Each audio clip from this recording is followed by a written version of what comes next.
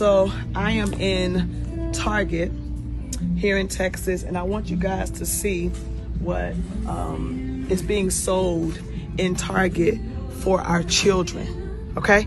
So they have a whole Pride collection, not just for adults, but now it's being offered to children who don't even have a right to even stand for what is right. They're already pushing the agenda to our babies. They have this being proud, a pride outfit for a newborn baby.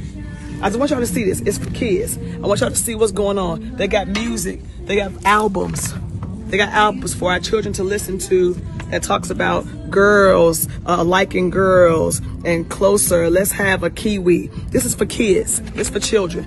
This ain't for adults. It's for children. And this is where we are spending our money, in a store that is pushing an agenda that is antichrist, that goes against God, and it is trying to defile and take our children. Listen, this enemy is after our seed, and if we don't become vocal, and if we don't stand against this, they are going to destroy our seed. They're going to destroy the legacy of holiness and of righteousness and what God intended in the beginning of the earth for a man and a woman to produce children and for them to produce the same thing. Marriage is honorable, and it should be between a man and a woman, not a man and a man, not between a woman and a woman, and it should not be passed down to our children. I want you all to see this. 6 to 9 months. Just be you and feel the love. Do y'all see this?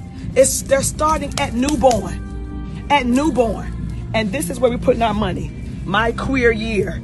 I want you all to see it. They got cards. They even got bibs for the children. And this is where we have to stop. If we don't stand for something, we will fall for everything. We need to be vocal against this kind of stuff. All this small time stuff we fussing about that holds no kingdom weight. Let's use our energies. Let's use our voice. Let's stand and boycott against every Target that feels okay to carry this type of stuff. Pride cookies and kitchen ware and utensils. And look at this. Look, they're pushing it proud. And what better name? Pride. Because that is the spirit in which homosexuality, transgenderism, the LGBTQ community, that is the spirit in which it operates in pride. And then they got a nerve to have the rainbow as their symbol, because that is mockery.